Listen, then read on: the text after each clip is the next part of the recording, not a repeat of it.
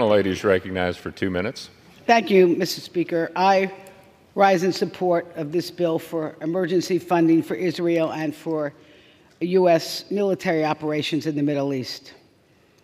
On October 7, 2023, Hamas terrorists brutally attacked Israel, murdering, maiming, and raping innocent women, men, and children, taking 240 hostages, many who remain in dark tunnels, being starved and abused.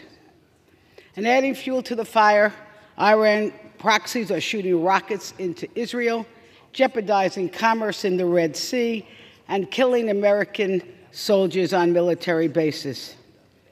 Funds from this bill will enable Israel to defend itself and the U.S. to protect our own military personnel.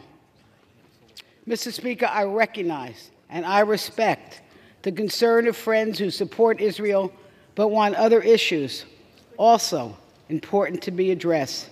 But, Mr. Speaker, the perfect should not be the enemy of the good. And let me be clear, my vote will be for what is in this proposed bill and not a rebuke of what is left out.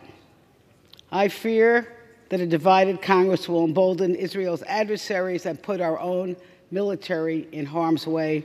Israel's security is our security. I stand with Israel, I stand with humanity, and I urge my colleagues to join me in supporting this bill. And I yield back.